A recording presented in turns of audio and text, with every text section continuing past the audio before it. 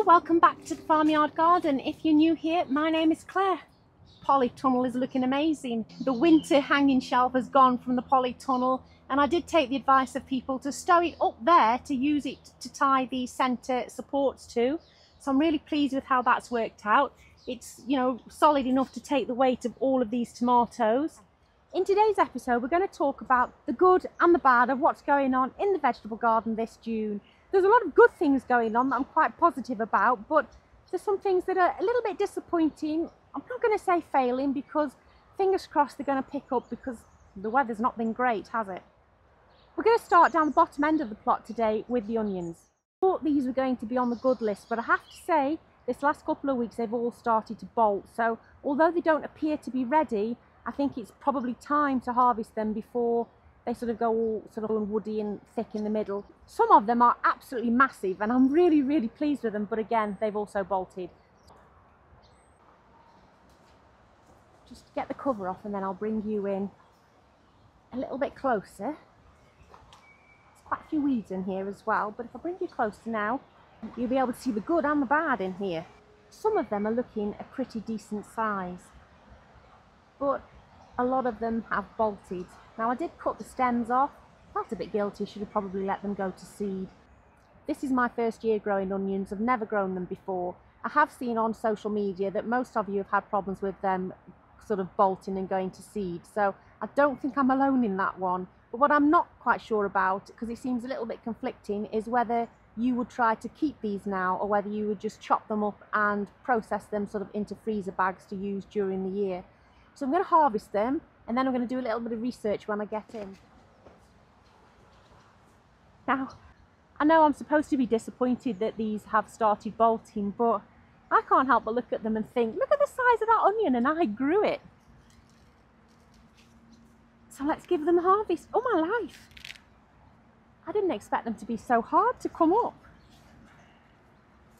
They're sitting on the surface so much. I didn't expect them to be so tricky to pull out. Look at that. I mean, it's only little and I've cut its flower stalk off, but does that not just look beautiful?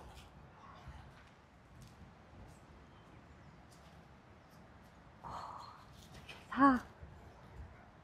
I've been dreading pulling them, thinking that they'd all be rotten or something underneath, but look at that. Oh, it's quite soft on the neck, so does that mean it was nearly ready anyway? Because I haven't just done that. Wow. Oh, it's like a little workout to pull the leaf off that one. Oh, I'm so pleased with these so far. They're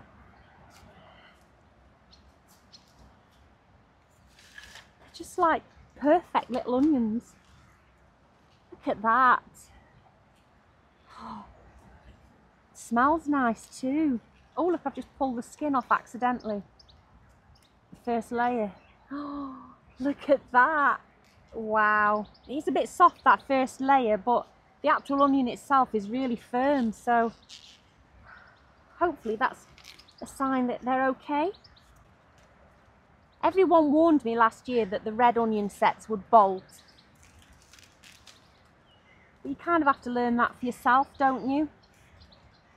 I don't think I really understood what they meant when they said bolted last year anyway, but obviously I can see that now.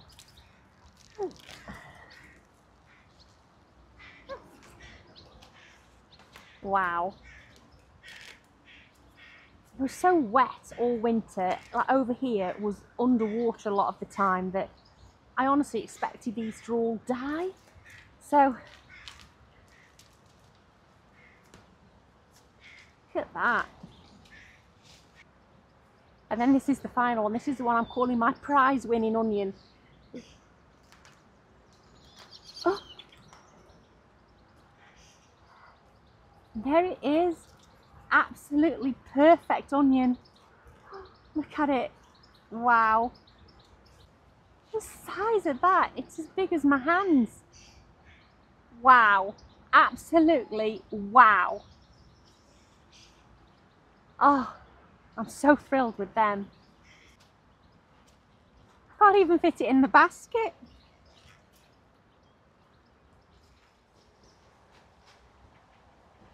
I had no idea they'd be so heavy. Wow, look at all of them. Definitely a good day. This bench is also good as well. Just give the bed a little rake over now, and I will pull some of these weeds out. I can't get over how good that harvest was. It's the season of being rewarded for all of the efforts and hard work over winter for all of us now, hopefully. Although I know some people have been struggling with certain things. I know Rachel at our allotment plots has really struggled with allium leaf miner.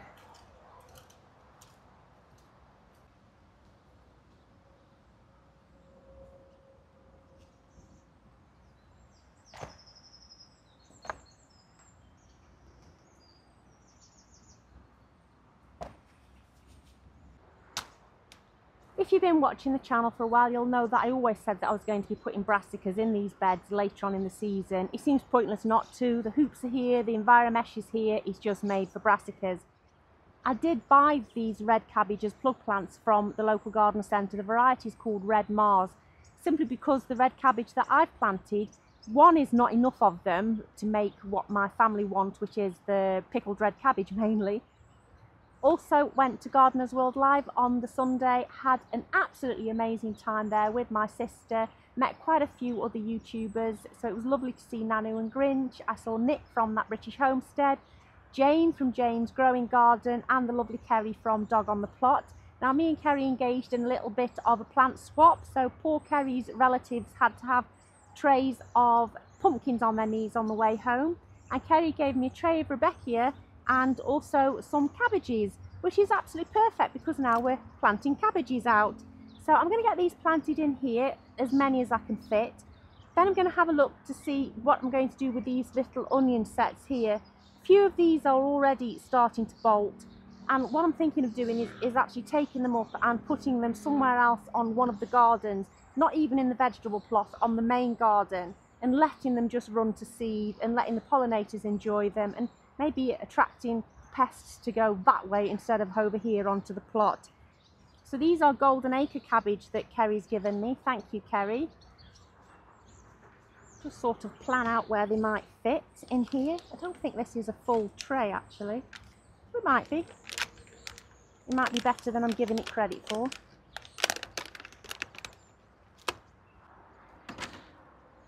That looks about right. We've planted a little bit of fish blood and bone in the hole. Ooh, that was a lot of fish blood and bone in the hole actually. Hope you don't mind adding that much.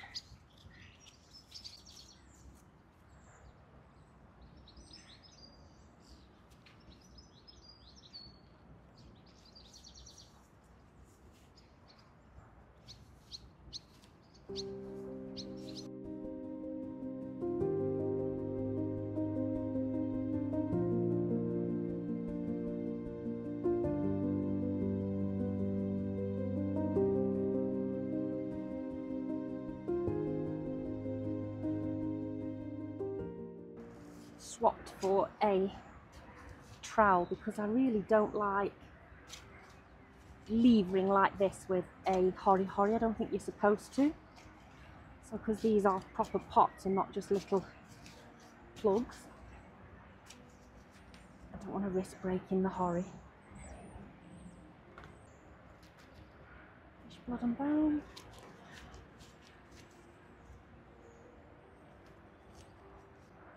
Again, commending Kerry on her root growth here.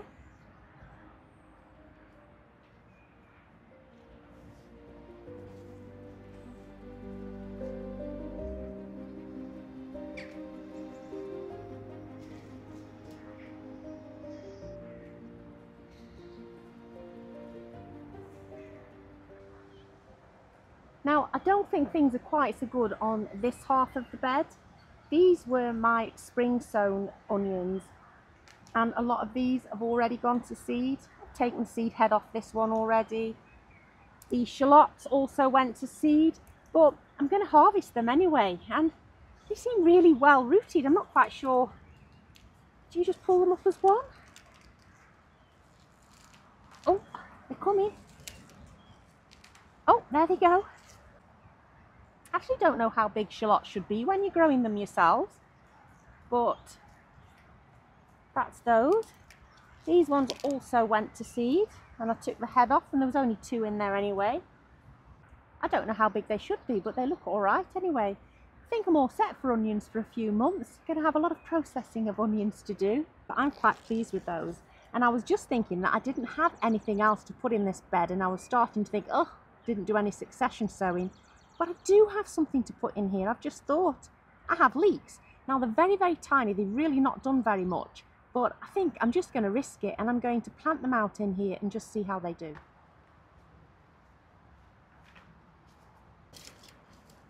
I'll just loosely mix this in a little bit and loosen the top surface.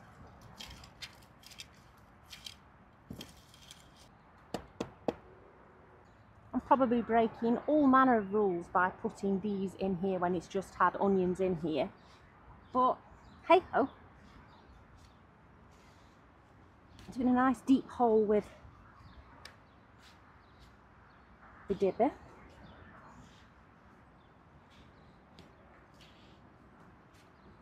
These poor leeks have been pretty much tortured by having to stay in these little cells for so long. They're teeny tiny, but they're perfectly formed, and this variety is called Northern Lights. It's supposed to get purple foliage towards the end of the year. So I'll have to see if that works.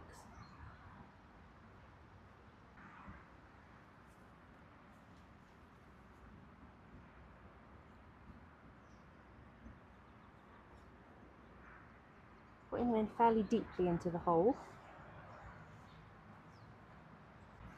They don't have bad little roots on for how small they are. These can definitely go in the category of good for today on the plot, can't they? So that side is all the Northern Lights leeks, and then here I'm going to do the Musselburgh leeks.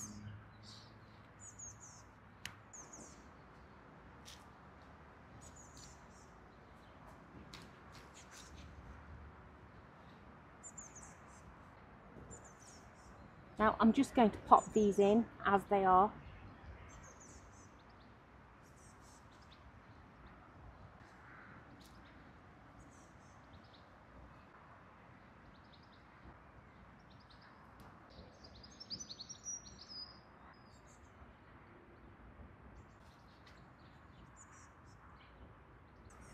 They're all planted. I've left the Musselburgh ones kind of multi-sown at the moment because they're just so small. If I need to separate them out when they've grown on a little bit, then I will do that. The Northern Lights are all as they were, singularly sown. Just going to water them in now and get this cover back on.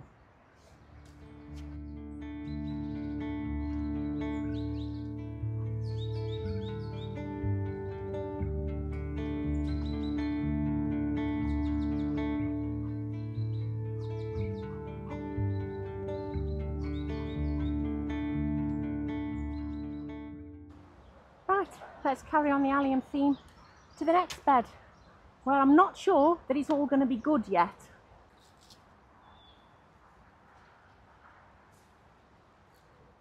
So this is the garlic and the shallot bed. Never grown garlic before either, so I've no real idea when to know whether it's ready to harvest. Now a lot of people have been already harvesting their garlic due to rust, and as far as I can tell, I don't have any rust on my garlic. No doubt helps because obviously there's only me and my sister growing here, so there's no other plots around, and we've never grown garlic before. But I don't think all is well in garlic land.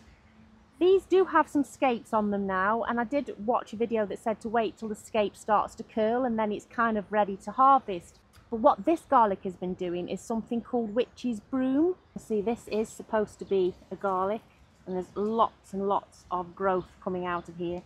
I do still have a scape, but I believe this means it's probably not doing what it should do. I think the cloves will have split and started to regrow. So I think it's time to pull a few of these up and just see what we're dealing with.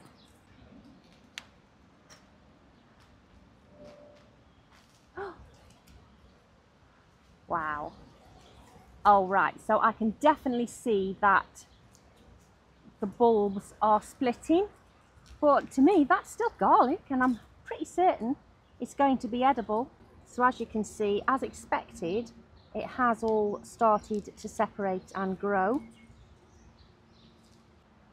So you'll have to let me know, what is it I'm supposed to do with these now? Do I just plant them again? Surely not, it's too early. I'm guessing that I use these first. It smells lovely. Actually, it smells more like the horse garlic that we buy, because they take garlic to ward off flies. Now that looks like a little clove, doesn't it? I don't know how big they should be, but I can feel that there's definitely split cloves in there, so I'm delighted with that. We don't actually eat much garlic here, so I didn't plant many. Oh, now this one's witch's brooming, but look, it still stayed within its cover, so that one's okay, isn't it?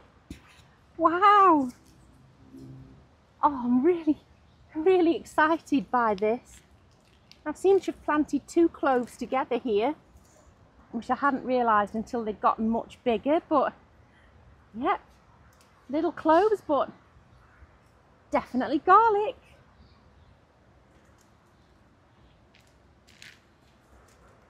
And this one here.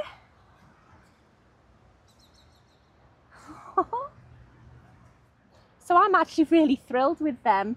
I don't know whether I should be disappointed or not, so I'm just going to take the fact that I am thrilled with them, because I don't know any different, and this is a benchmark for future years, isn't it, to see if it grows better or worse than this, obviously. But when I think about how waterlogged this plot was all winter, I expected all of these to be quite rotten, so I'm absolutely thrilled. That is definitely a good thing. Let's go ahead and harvest some more. Now these ones are quite a bit bigger. Oh, look at the size of that! Wow. Wow, wow, wow. So if those other ones were cork white, then by default this must be Provence white. And just look at the size of that. I can't believe I grew that. Look at that. I've got to show you this next one closer up. Oh my God, it's a monster.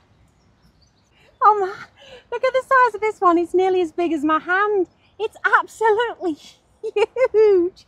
Wow, here was me expecting not to get any good results out of the garlic, and look at the size of that.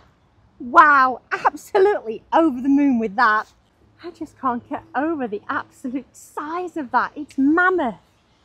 Right, let's try this one here. Oh, this is more exciting than potatoes. And I thought that was good. Look at that. Wow. Oh, this is what you call beginner's luck. This one's so tough. Oh. Oh. This one isn't as big, but wow, it was strong. Wow. Oh, this one's not too bad either, and I thought this was going to be tiny because look how small the stem is. Wow. How big are you going to be? Look at you. Oh, who knew I could be so excited to pick garlic? Look at that. Oh, you went in as deep, but another good one. There's no sign of any rot again on this. And I've only got a couple more left. Oh, I think this might be the other version. It's a different colour on the skin, but again, there's plenty of cloves in there. And this is the very last one here. Oh, look at that. Wow, look at that. I can't stop looking at them. Absolutely thrilled. Aren't they brilliant? Wow, wow, wow. I didn't expect them to be that good. Garlic 2024 is a success. Definitely on the good list. I was genuinely expecting this to be something that I was going to show you that was really, really bad. So I've surprised even myself. Oh, absolutely thrilled. Now what I have decided though is I'm not going to harvest the shallots that are in here at the moment. None of these have run to seed. They're all quite small considering they've been in here since October last year. I'm just going to leave them, see if they get any bigger. If they start putting up flower spikes, then obviously I'll harvest them. But for now, I think I've got more than enough onions and things to be getting on with. So just going to shove the rake through it and put the cover back over and leave them for now. A cow-shaped hole. I have now been told that I am the human gateway, and make no mistake, I've been instructed that I must remain a closed gateway. No cattle are allowed through here. Even if my life depended on it, I must not move out of the way. Now, thankfully, they've moved out of the way, so neither my life is in danger nor my commitment to the task at hand.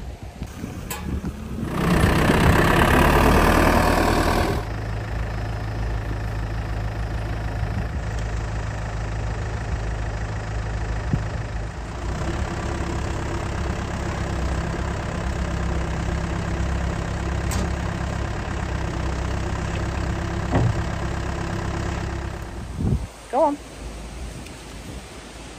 Oh, you've got horns. Please don't crowd me too much. Hey, go back. Go back. Go on, go back. No flat-packed mama. Me and my friend. I say friend, he's got his head down ready to bunt me. No bunting. Be nice.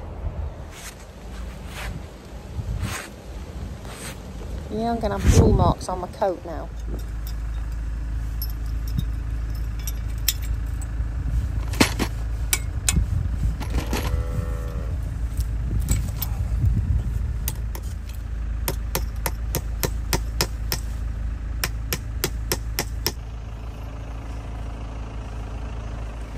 Now be good.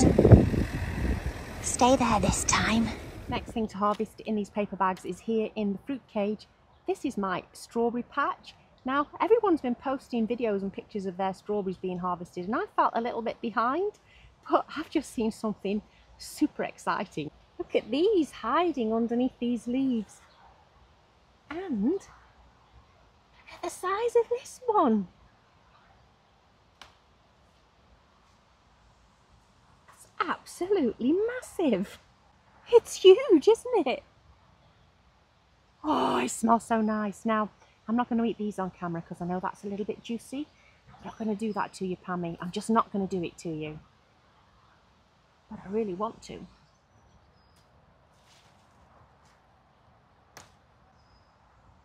Oh, wow. Let's see if there's any more hiding. Oh, that looks like there's one I've missed there that's gone rotten. Oh, I was not keeping my eye on the ball. That's definitely bad. That looks like that would have been a big strawberry as well. Seek and ye shall find. Oh, here's another one. Oh, look at that. A perfect heart shape.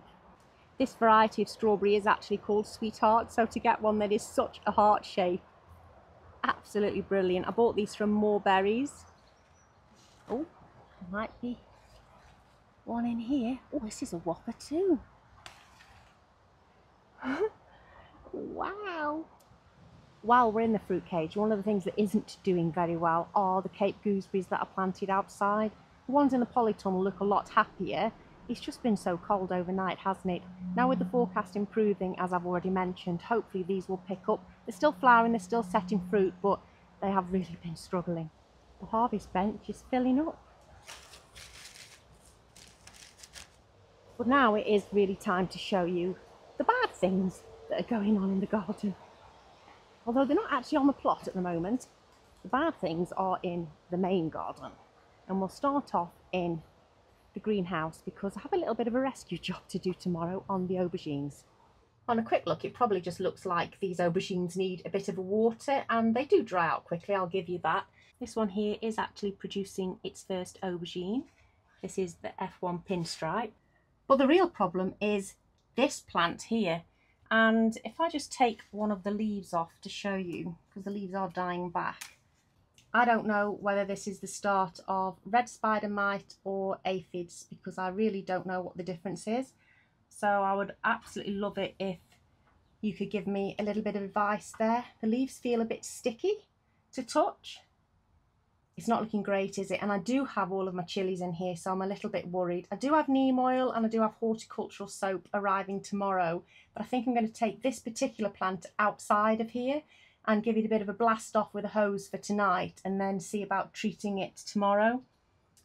Now, looking under the leaves of these other ones, they are not affected at all. It is just that one, and these two are the same variety, so it's not that they're preferring a particular variety. The other thing not doing so well are the Greek gigantes. I mean, they are growing up above it a little bit, but they're looking a little bit poor, aren't they? They have been completely decimated by slugs.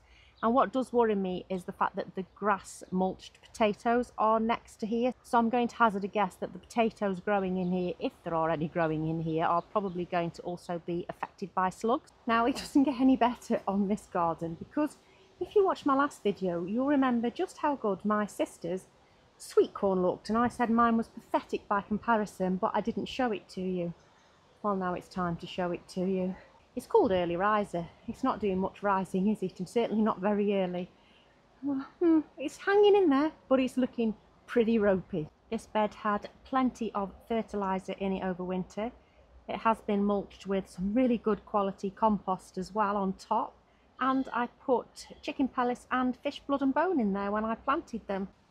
I have to say, it doesn't look as bad as it did a week or two ago, but it's still not looking great, is it? So I am just hoping that now the weather has slightly warmed up overnight for the next couple of weeks, that hopefully this will get a good hold in the ground and just pick up and hopefully catch up, really. I didn't plant it till quite late last year, and I got a good crop towards the end of the year. They were small cobs, but they were absolutely beautiful cobs. So fingers crossed it does catch up. Now, I get quite a few comments from peers and also on YouTube or Instagram that the plot is really tidy and organised. Well, not everywhere in the garden is tidy and organised, and I do kind of scurry past this really embarrassing part of the garden, but I'm going to show it you now. There you go. Messy corner. So that's the way I walk out across to the plot through that gateway. And that is messy corner. And obviously with the wet, warm weather, messy corner is getting even more messy than normal, but there's all this cleavers that is obviously going to go to seed soon.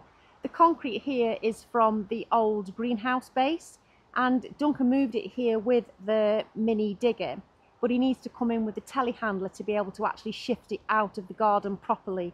And unfortunately, the weather has been such that it's just not dry enough on the garden to drive the telehandler across without causing quite a lot of damage to the lawn. So that's why it's still here, and that is also why all of the weeds have grown up around it. But the other embarrassing thing, if I spin the camera around, you'll also remember where the greenhouse used to be. We had a bare area of soil ready for me to sow some seed. Didn't get around to sowing some seed, but look at all the weeds that have grown here instead. So now we have a weedy wild meadow there instead. So that needs sorting out, and the seed that I've had for weeks actually does need sowing on this spot. Now, enough of seeing the negative. I've decided that I'm going to take some of these sweet peas in the house, because obviously you are supposed to keep picking them to make them keep flowering. Look at that, aren't they absolutely gorgeous? I've never grown sweet peas before either. Seems to be a recurring theme, doesn't it? I've never grown it before, but I'm so glad I chose to grow them this year. I'll catch you in the next video. Look after yourselves. Bye.